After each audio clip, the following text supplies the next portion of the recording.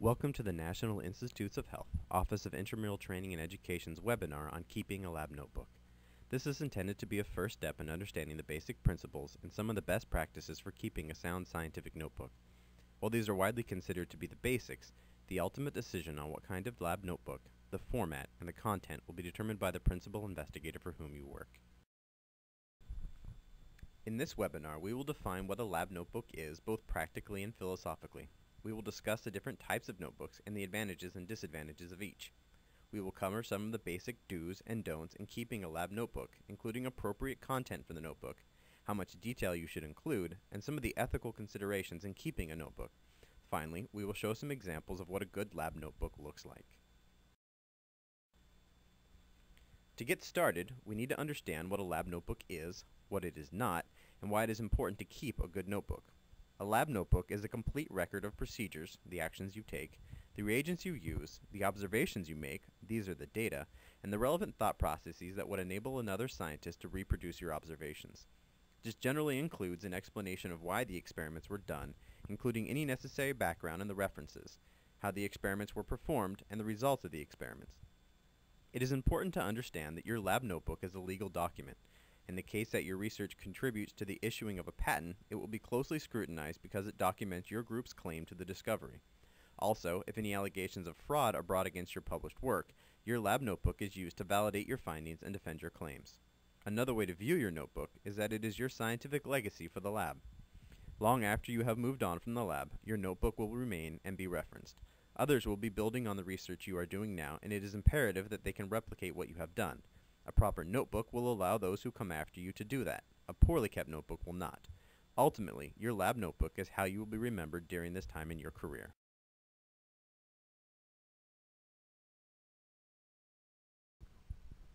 A common misunderstanding about a lab notebook is that it is a journal for your scientific or personal musings.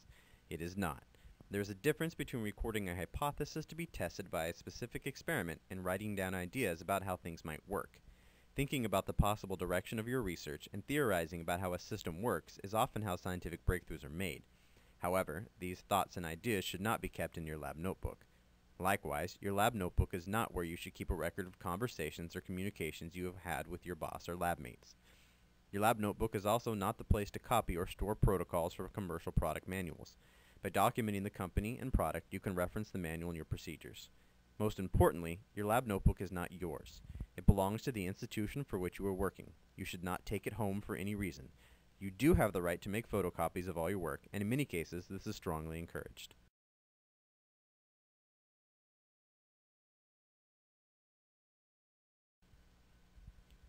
There are three main types of lab notebooks: the bound or stitched notebook, the loose leaf or 3-ring binder notebook, and the computer-based electronic notebook. Each of these notebooks has advantages and disadvantages, as well as having supporters and detractors. While you may be more comfortable with one type of notebook over the others, ultimately, the type of lab notebook you will keep will be decided by the principal investigator for whom you work. The bound or stitched notebook is the traditional lab notebook. The pages are numbered and all bound together, which lowers the likelihood of losing pages. Since the numbered pages make it easy to see if any pages have been removed, the bound notebook is still considered to be a legally strong notebook that is trusted to protect against allegations of fraud. However, it is difficult to make copies of bound notebooks, and you must record the things that you do in the order that they are done, which makes organizing your notebook by experiment difficult.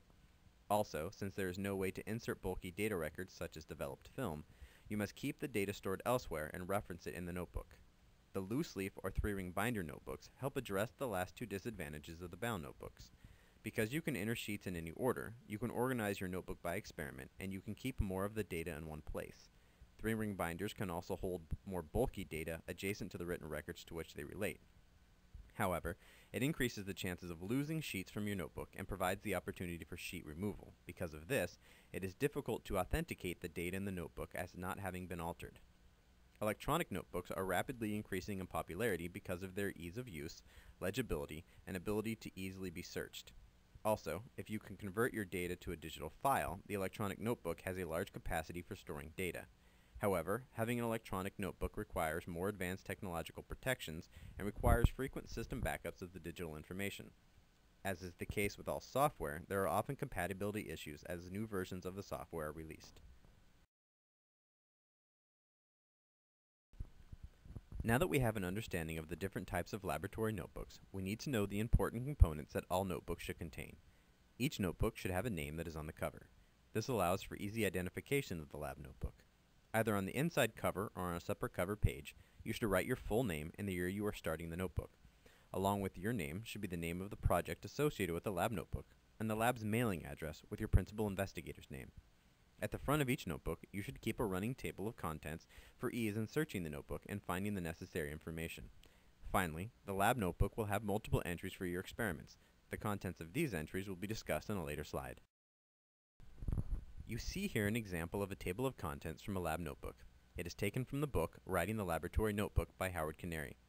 While formats vary for tables of contents, the important information remains the same: the date the entry was made, the subject of that entry, and where in the lab notebook that entry can be found. With this information, someone needing information from your lab notebook can find it quickly.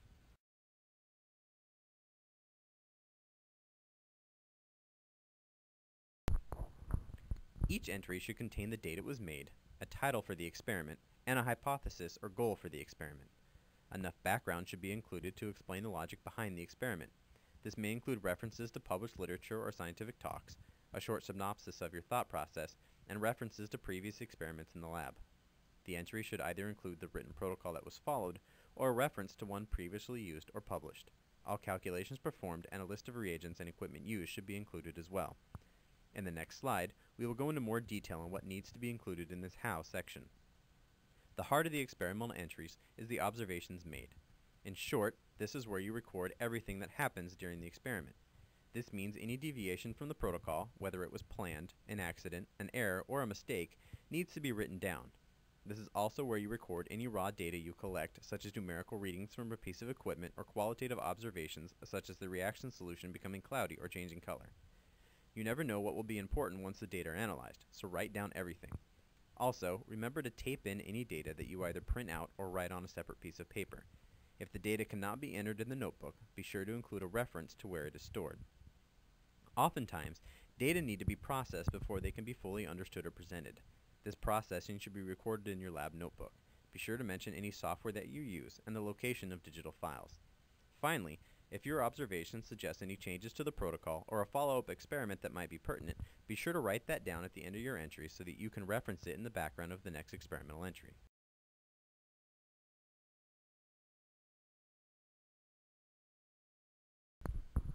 When recording your entries in your lab notebook, include as much detail as possible about what you used and did.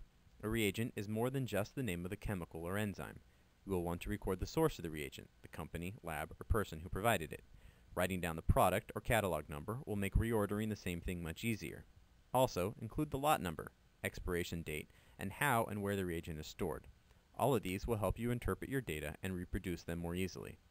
When you use a solution, you want to record what it is and how it was made. If you're using a 1x running buffer, did you make it from scratch or dilute it from a 5x or 10x stock? If you diluted it from a stock solution, be sure to include the lot number of the stock solution or how it was made and by whom, or a link to this information. Some other examples of things to include would be the cell type or cell line you are using, the source, passage number, and what growth medium you are using. When using instruments, write down the type, name, location, and serial number if available. Oftentimes you will find that an instrument was not working properly only after you have analyzed your data. Knowing exactly which machine you used and when helps explain anomalies. The list on this slide is intended to show some examples of information to include, but it is in no way intended to be all-inclusive. A simple rule to follow when deciding to write down information in your notebook is this: it is better to write it down and not need it than to need it and not have written it down.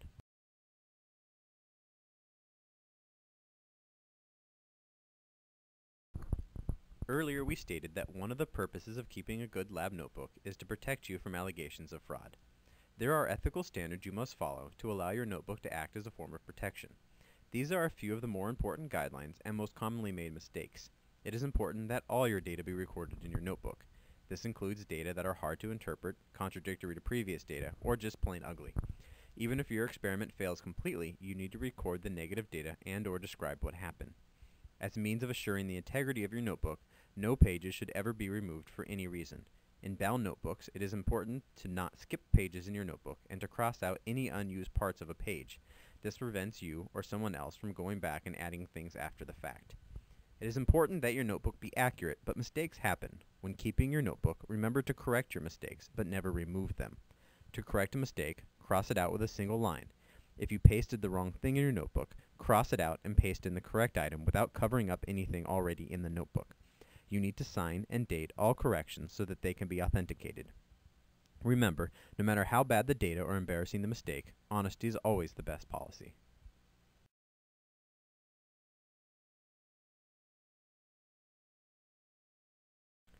This example is taken from the notebook of a graduate student. This is a good representation of a page for a short experiment. It contains all the components of a complete entry. Notice the date and project title. Notice also the purpose or goal section that indicates why the experiment is being done. The date for the procedure is written before the section entry, and the details of the procedure are recorded, including the source of the reagents, time of incubations, volumes, and concentrations. Also note the section at the bottom that indicates what steps will follow and what changes to make for a repeat experiment.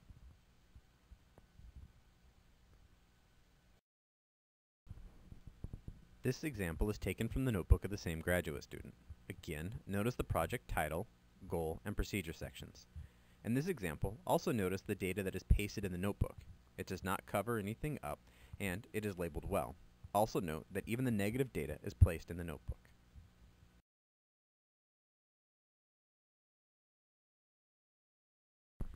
This final example is taken from the notebook of Linus Pauling.